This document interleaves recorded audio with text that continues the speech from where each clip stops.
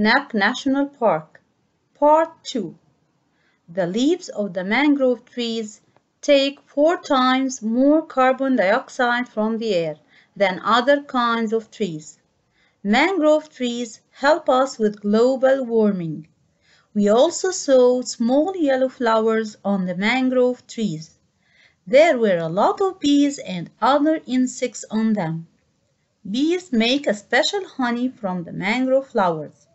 People say mangrove honey helps fight some illnesses and diseases.